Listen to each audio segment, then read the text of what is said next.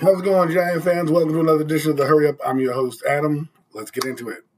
So the Giants finished their third and final preseason game, and boy, was it terrible.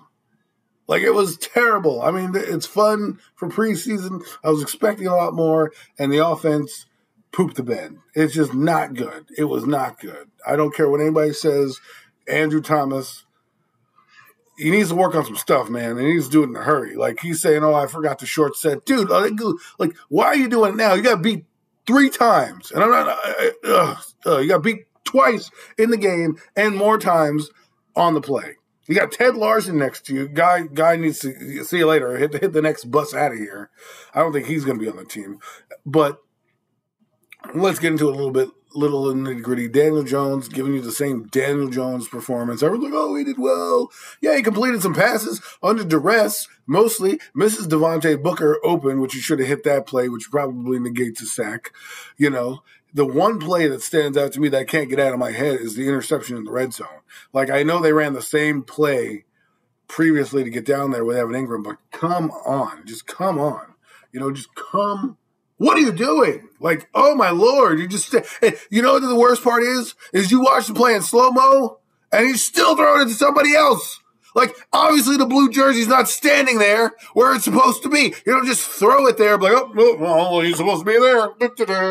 Like, you don't do that. You don't do it. And you know what the worst part is? These are rookie mistakes. These things have been happening to him since his rookie year. Boneheaded play. Like with Eli, I get it. But at some point, you've got to get out of your own butt and make the right decision. And then what happens? Second teamers come in. They move the ball. Bing, bing, bing, bing, bing. Throws a beautiful ball down to Caden Smith. You're like, there's Daniel Jones. There's what we want to see. But then you look at his stat line and it's 1 for 1. If you have that, he's going to have 17 touchdowns and 17 interceptions. Like, come on. Enough is enough already.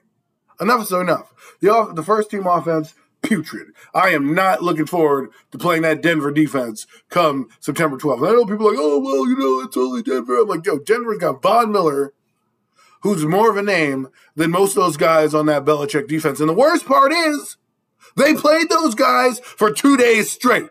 You practice against them for 2 days straight. You understand who's coming at you. Well, you can block him in practice. I told you, controlled environment.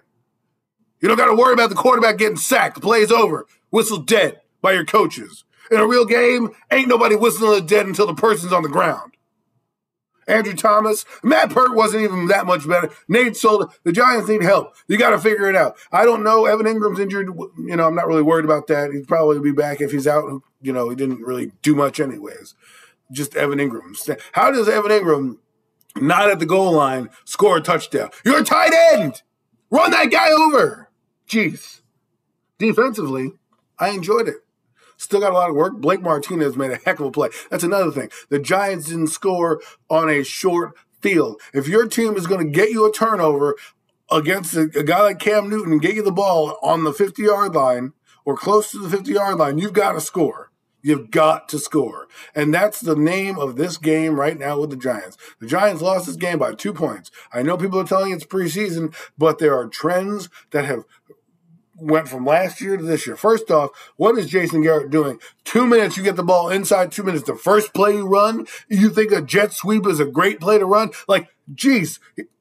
I know it's preseason, but they ran that play 3 times. 3 times. CJ Board, Sterling Shepard twice. Come on. I know you're waiting on Tony and Galladay, and I really hope these guys are healthy because they're going to need Rudolph. They're going to need Galladay. It sounds like the Giants sound like a bad Christmas song. Rudolph the red-nosed tight end, and Happy Galladay. You know what I mean? Happy Galladay and Rudolph the red tight end, right? I mean, come on. We need these guys back. Preseason's over. You got a couple days to tinker with your roster. There's going to be players cut this tomorrow. There's going to be waiver wire cuts because they got to go do 16 players on Wednesday for the practice squad, which I'm looking forward to seeing them keep guys like Damian Willis. To me, if I had to keep somebody, I'm keeping him over CJ Border Sills.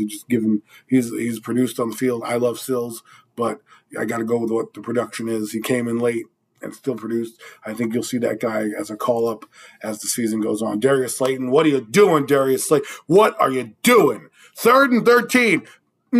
Drop the ball. Drop the ball. Like, that's the same song and dance with Darius Slayton. You know what? Kick him down to receiver 4. It should be Galladay. It should be Shepard. It should be Tony. And then it should be Darius Slayton. Earn the right to play. It's time to have accountability with these guys. It's time to make some trades. I know the Giants got 10 picks next year. Maybe it's time to give up one of those picks, one of them first rounders, and be like, listen, we need a lineman. Here we go. All right, folks. 2 weeks left in the season. 2 weeks left till the start of the season. I hope the Giants can give a better showing, because if not, it's going to be a long afternoon, and I don't care what the defense does. If the offense is struggling and somehow there's a break in the game, if it's a close game, and the same thing happened with the Rams last year. The Giants were in that game the whole time. Offense was struggling, and one breakdown by the defense, and the game was over. Right? I don't want that to happen at MetLife Stadium September 12th. The game is highly contested, back and forth, and then all of a sudden one broken play. And Saquon Barkley is going to be back. That's going to change everything. That's going to change the entirety of the offense, but not good for your starters, for a preseason dress rehearsal. They should have been a little bit more crisp. I blame Joe Judge on that one. I blame the coaching staff on that one. When they say, oh, we played a game, we don't need to do anything else, I blame them, because the second teamers came in and the second teamers looked better. They moved the football up and down the field.